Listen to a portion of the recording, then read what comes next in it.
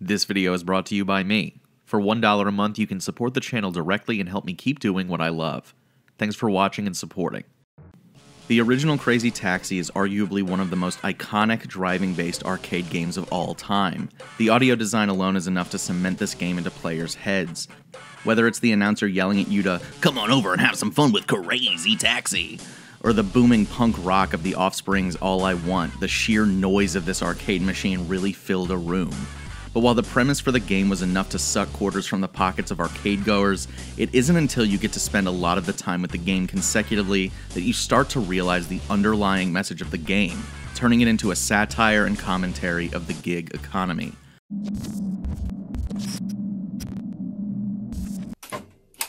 Hey, come on over, have some fun with Crazy Taxi! Yeah! Crazy Taxi's goal is simple. Choose a cab driver and set off into the streets of San Francisco to get as many passengers to their destinations as quickly as possible to maximize the amount of money you earn before time runs out or the in-world equivalent of your shift ending. Delivering passengers quickly adds more time to the clock, giving you an opportunity to make more money. You're rewarded for driving recklessly, taking jumps to get big air, weaving in and out of traffic, the passengers throwing tip money at you the whole time, racking up hundreds of dollars per fare. But now let's talk about that soundtrack for a while. It's an incredibly important part of this game for a variety of reasons. Like I said in the intro, this soundtrack contributes to the punk rock personality of the game. It's one of the reasons people adore this game so much, and later re-releases of the console ports are docked serious points for not bringing the licensed music back. There is something so nostalgic for me about seeing Axel's cab flying down the San Francisco hills as the Offspring screams, "Yeah, yeah, yeah, yeah, yeah." That opening attract mode cinematic is laser etched in my mind's eye and will be until the end of time. But there's another facet, that the soundtrack really adds to the experience that I didn't realize or appreciate until recently. It captures the angst and frustration of the gig economy. It's not something you notice immediately or even in your first few play sessions, probably because you're only really focused on the gameplay and grabbing hold of the game's wild physics. But as you play the game more and more, you begin to get more comfortable and can relax a bit, which allows you to listen to the music and learn the words to the 7 songs included on the soundtrack. Every single song is about the frustration with the minimum wage lifestyle, the rich versus the poor, and the world's deck of cards being stacked against the people low on the totem pole. Take, for instance, the intro song All I Want, probably the most remembered song from the entire series. That song is literally all about your job sucking the life out of you to the point where your home life is a wreck and you're forced to forgo the finer things life has to offer for the sake of surviving the next cycle of bills. And if you don't believe me, that's the lyrics. Way Down the Line, also by The Offspring, is about the cyclical nature of society, the world you inherit, the one being the one you leave behind. And I don't want to beat a dead horse here by picking apart every single line of every single song, I think you get it. So while the game is blowing your eardrums with this angsty music, you're flying down the streets trying as hard as you can to pad your pockets before you can't anymore. And if you've ever worked a crappy job before, you can relate to that feeling. I worked plenty of dead-end jobs filling quotas that didn't benefit employees or customers in any way, simply checking boxes for the sake of productivity.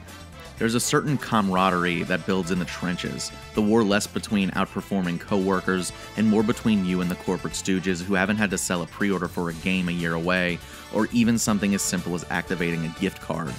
But knowing you're working a job with no upward mobility or benefits or even a pat on the back most of the time gives you a certain sense of freedom in a way, a freedom to bend the rules and make the job worth your own while.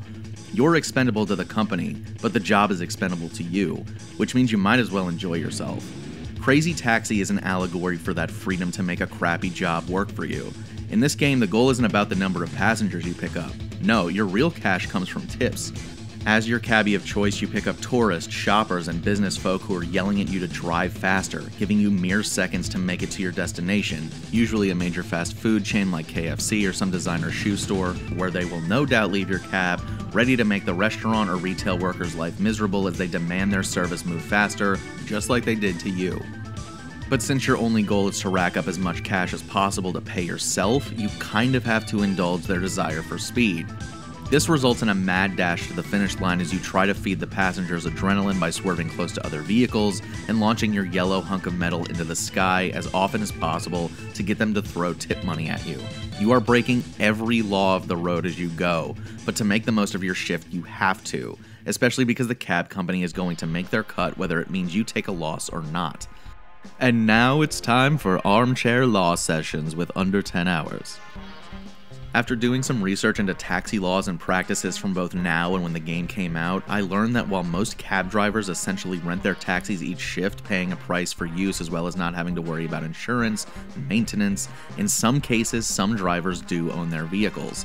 They pay a reduced fee to the cab company they drive for so they can still take dispatches, but the insurance and maintenance on the vehicle falls on their shoulders. Looking at the custom license plates on the cabs from the game, they say Sexy Sis and only 777. I'm gonna posit these drivers own their own vehicles, which means they are paying out of pocket to keep their cabs insured and road safe. Meaning every time you smash into a wall and scratch the paint, or bend an axle going over a jump, BD Joe, Gus, Axel, and Gina are all responsible for fixing that damage, or they risk being barred from taking dispatches. And if that seems like a big financial investment, it is. Paying for shifts, paying to rent a car, or to keep up the car you already own is a lot of money out of your pocket as it is. But the situation also becomes more of a strain when you learn that back then and even now, in most places, cab drivers are considered independent contractors, very close to the same category as self-employed. That means the cab companies are not required to extend benefits to their full-time employees. The financial burden is really starting to stack up here, and those wildly high fares are starting to look smaller and smaller. Okay, so you might be thinking these laws are pretty outdated, and that they don't really affect people who drive for a living, and, well, that's not entirely true. Because while the cab industry has shifted and flowed in confusing ways, the current Uber and Lyft driver situation mirrors the status of cab drivers in the early 2000s when Crazy Taxi came out. Full-time workers are once again being denied benefits due to a misclassification over what a rideshare driver is, relating to how these employees view their workers. In a big vote in 2020, Proposal 22 in California ruled that Uber and Lyft drivers were not going to be reclassified as employees, and instead will be solely independent contractors. Uber, Lyft, and other rideshare and app services spent $200 million to make a persuasive campaign supporting the proposal, a record amount of money spent on California legislation. Since the yes vote that reaffirmed these workers as independent contractors, the passage has resulted in pay cuts according to the drivers who drove before and after the vote. And then, as a result, Uber CEO Dana Khosrowshahi said the company will work with governments across the country to enact similar laws for each individual state. The workers were caught between a rock and a hard place, considering Uber and Lyft threatened to leave California altogether if they were forced to reclassify their drivers as employees. So much like the cab drivers from back in the day, and in a lot of cases today, rideshare drivers are on their own for a lot of the financial burden of their chosen vocation. The big companies strong-armed the little guy once again, stripping away their right to benefits like healthcare and paid time off. All of this is to say that Crazy Taxi remains a timeless representation of the grind for the almighty dollar, especially from the perspective of the hard-working people on the bottom floor who are stuck in the gig cycle. It is the perfect embodiment of having a crappy dead-end job you hope won't last forever, so you may as well milk it while you can. It also lets you put yourself in the shoes of someone whose entire livelihood depends on the money they take home shift to shift. So the next time you play Crazy Taxi and you feel that angst you felt when you were waiting tables in college, or working that retail job at a game store in high school, or that job you can't seem to move on from, put that pedal to the floor and drive like hell, because sometimes it's all you can do. Thank you so much for watching my video, I really appreciate it. If you like the video, please consider hitting the like button. What's your fondest memory of Crazy Taxi, and what's the worst job you ever worked? Let me know in the comments down below. If you're new to the channel and want to see more videos like this, why don't you subscribe to the channel and send the video to someone you think would appreciate it? And lastly, if you want to support the channel directly, you can go to the Patreon link in the description. For $1 a month, you can get access to exclusive videos you can't get anywhere else, and early access to my newest videos. I want to take a moment to thank my higher tier patrons, Andrew Elmore, Andrew Lang, Just Jessica, and 8-Bit Jesus. Thanks for watching, and I'll see you next time.